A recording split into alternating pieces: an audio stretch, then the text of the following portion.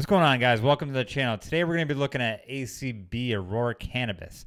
This stock got rated to go to 0. That is crazy. You want to know why? I do too. So let's go ahead and take a look at that. Then after that, we're going to go ahead and take a look at ONTX, the swing trade I'm in right now. They just had an offering today. Big old red candlestick going down. Absolutely. I just want to puke. Then after that, we're going to go ahead and take a look at UGAZ because it has to be getting close to that reverse split kind of area. So we're going in the heart of winter right now. We're pretty much in the heart of winter. So if you guys are new to my channel, just make sure to hit that subscribe button so you get this content. And don't forget to like the video. Let's get right into these stocks. So I'm going to go ahead and be honest right off the bat. I actually like this company a lot. The reason why I like this company is basically because they have so many facilities to grow marijuana. And in reality, that's kind of hurting them because their overhead is so big and they don't really have a supply to put out and actually make money on this. And this isn't the only marijuana stock that's getting beat up right now. They pretty much all are. So here's the chart for ACB, and I was actually looking at this yesterday. I actually put in a limit buy order at about, I think it was like 220, and I was looking for a swing trade on it. And then I stopped myself. I was like, hold on a second. Let's just see if it's actually going to hold. And I'm going to tell you why I had put it in a limit buy. I basically was looking at a double bottom here, and it wasn't there yet yesterday, but I was like, if it gets there, maybe it's going to bounce off of it. So I had my limit buy in at $2.20, and then I got rid of it because I was like, it might not do that. It might just keep going down because this stock is actually being shorted pretty bad too as well right now.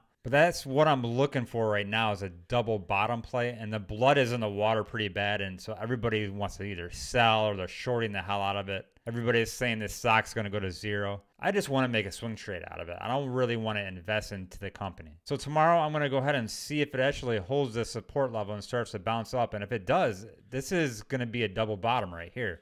And you know what happens on double bottoms. You could be looking for this thing to shoot all the way up to $4. But hold on, hold your horses. We have to see if it actually is going to hold us or is it just going to keep on dumping. So this is going to be on watch for me tomorrow for a double bottom play. And if I'm looking at it right now, it's set up for a reversal. If you look at the RSI, it's very oversold. We're at the support level here right now where we're at. The question is it going to hold it or not? And that's what I'm waiting to find out. What is it going to do? And if it starts to go up, I might hop in it real quick. Because if this is a double bottom play, I want to be in it. But I don't want to jump in it too soon because you don't want to become a bag holder on it. Not on this stock, not right now. Because everything is very bad with this company right now. I am only looking at the technical side to see if I can play that. And a lot of times, the technical side, it works. It does, no matter what's going on with the stock. If we look at the 10-year 2-day chart, we're really going to take a look at it here. See, it's a pretty hard support where it's at right now. This is really hard support. If I zoom in here to find the next line of support, it's looking like it's probably right around, I'd probably say, it says 159. I'm just going to say $2. But if it gets down to $2, I'm not going to get in it. I'm looking for it to hold right where it is right now for that double bottom play. And it's a question mark right now, but earnings is probably going to happen right around 211 or right around that area. It's probably not going to be that good because they are having money issues right now and making sales and all that. So I don't want to be in this for an earnings play. That's for sure. I'm just looking for the double bottom.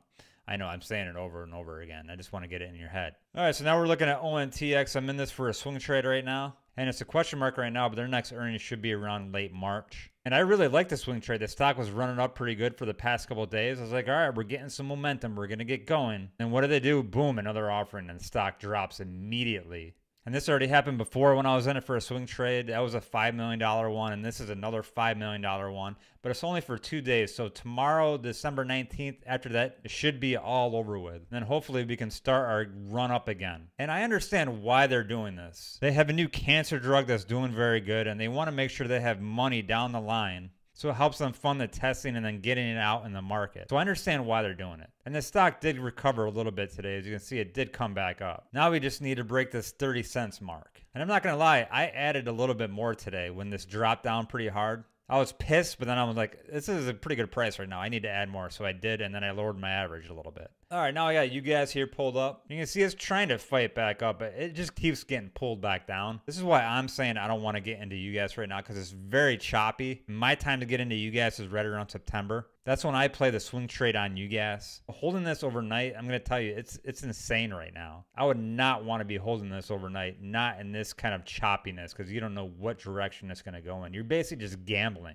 And if we're looking at /NG right here, I got pulled up here. This resistance right here at about $2.33. It's in play. It's definitely respecting it still. And I can definitely see it dropping back down here to the support level at $2.21. And if that happens, it's going to pull you guys down pretty hard. And then I think we're going to see a reverse split being announced pretty soon. And I don't know why I'm going to do this. It's just a waste of time, but let's go ahead and take a look at the natural gas storage report here. And I'm just saying that because I know that we're not going to have a lot of storage taken out where it's going to be at an astronomical change to what's going on with UGAZ and natural gas. On 11/29, we had 891, and now on 12/06, we have 867. So it's not much of a change. But yeah, just looking at the storage, not much of a change at all. Nothing to really talk about. All right, that's it. Thanks for watching my channel. Hope you enjoyed it. And if you did, don't forget to hit that like button down below. And let's see if I can find something to make a swing trade out of here, huh? Let's make some money, everybody.